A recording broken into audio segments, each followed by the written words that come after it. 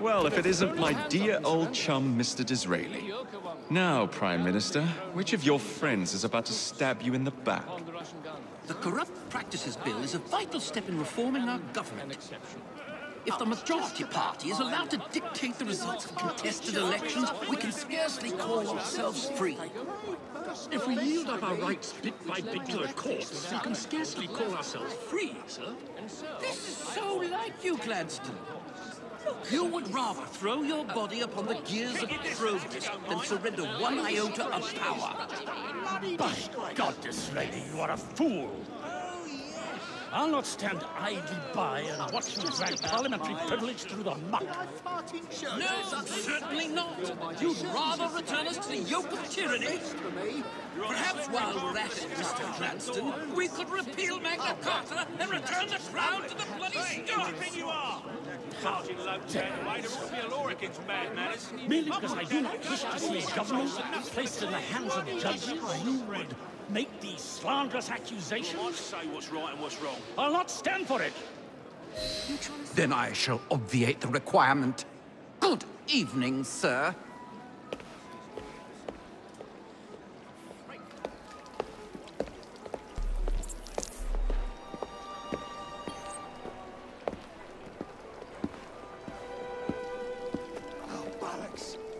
B, I presume.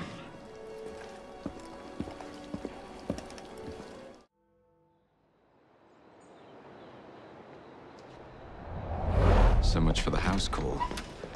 I have to find a way into that carriage. What's the meaning of this? Who the devil are you? Prime Minister, I'm your new bodyguard, Jacob Fry. I wasn't informed of any new bodyguard. Who's your commanding officer? Let the boy speak, Dizzy. Madam, apologies. But we've learned of a threat on your life. And the Met thought it best to move quickly. Threat? What sort of threat? That sort. If you excuse me a moment.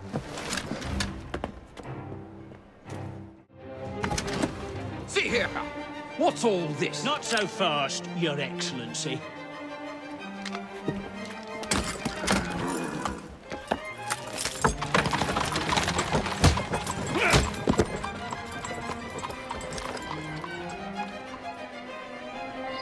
Hey!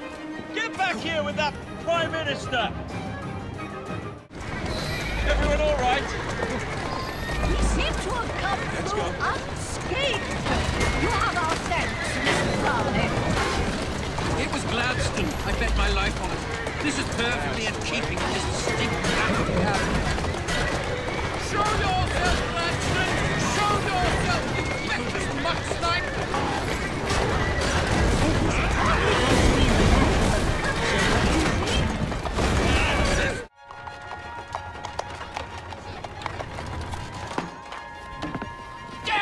Gladstone! That bloody man! He will pay for this! Thank you.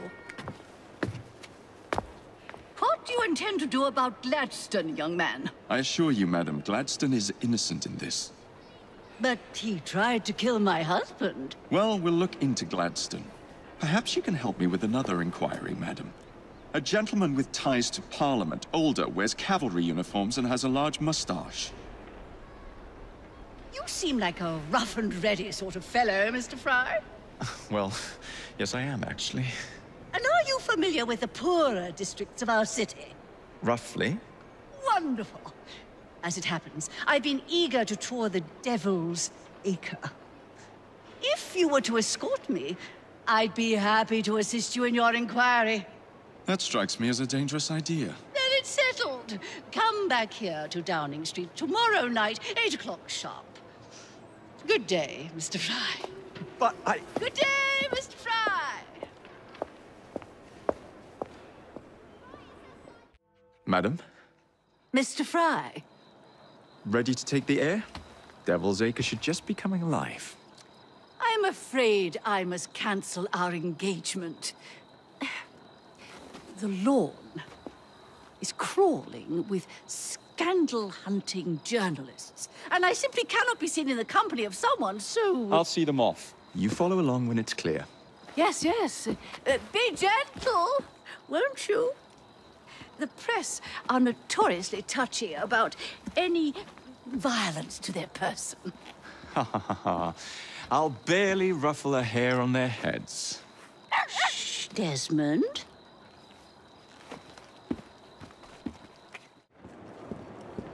Neatly done, young man. Dizzy ought to keep you on to deal with the liberals. Now, a drive is in order, I think. I certainly don't intend to walk the entire way to Devil's Acre. What a rough place. Give me your arm, Mr. Fry. Let us see what the Devil's Acre has to offer.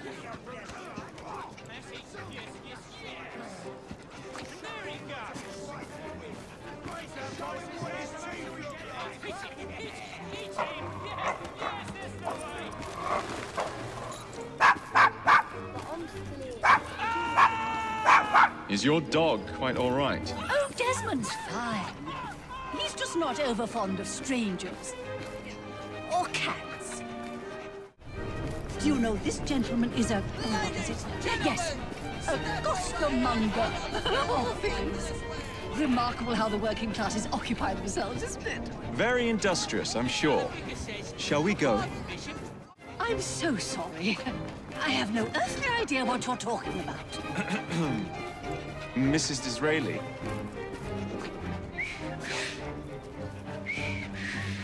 Everything all right? Oh, yes. I've just learned to whistle. Right. Why, Mr. Fry? I do believe that man is drunk. I expect you're right, madam. I'm going to ask what he's having. Perhaps you'd let me recommend something instead. Oh, Mr. Fry, look at those two. Yes, they seem to be, I've been married twice, Mr. Fry. I'm fully aware of what they're doing. God bless them. What sort of meat is that man selling? best not to ask. Why? Is it something dreadful? Is it rat? I don't mean to be indelicate, given the present company, but another name for it is Bow Wow Mutton. Here we are, the old one-ton pub. Best beer in the Devil's Acre. Marvelous! So, this is a pint, is it? Remarkable.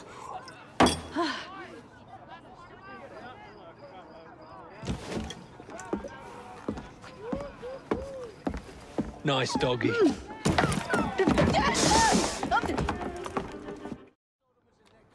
Well, if you never told your father how you felt about him, how was he supposed to know? I never thought of it that way. I suppose deep down we all just want to be loved. Just so. Here, have a sweetie. Oh, Desmond and Mr. Fry, I'd like you to meet... Oh, I'm sorry, I didn't catch your name. John the Tosser. Charmed. I think we better get you home. Right you are, Mr. Fry. Come along, Desmond.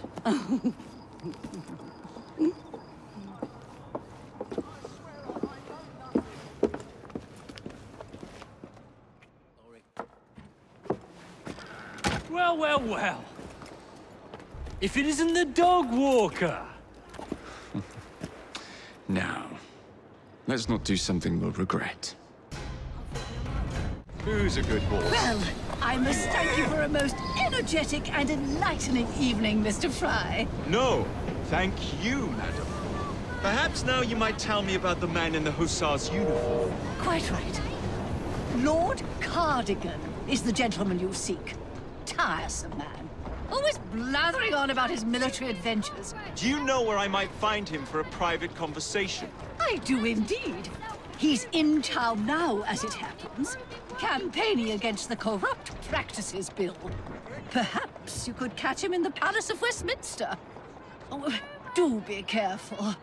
The government could ill afford another scandal. I assure you, I'll be very discreet.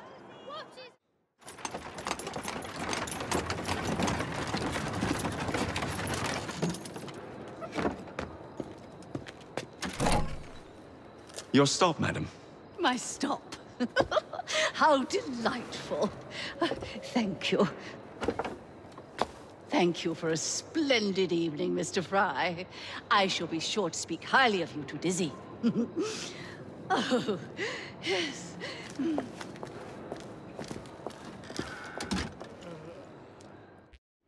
Such an unexpected delight to visit you both. What is the news on the street? Mrs. Disraeli, we have discovered that there is something inside Buckingham Palace that could threaten the... What my sister's failing to say is that we require entrance into the ball tonight.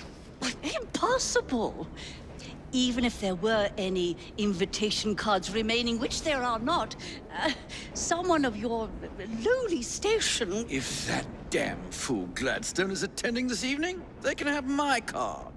Perfect. Then I'll go alone. Mrs. Disraeli, if you would be kind enough to inform my darling brother of the location of the Gladstones' residence, perhaps he could use his considerable skills to commandeer their cards.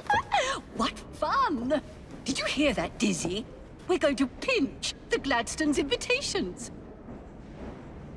Thank you for volunteering me, sweet sister.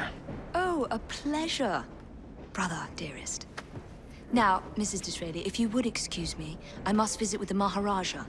It occurs to me that he may have a second set of plans to a certain vault. There you are! I have someone I'm simply dying for you to meet. Come with me.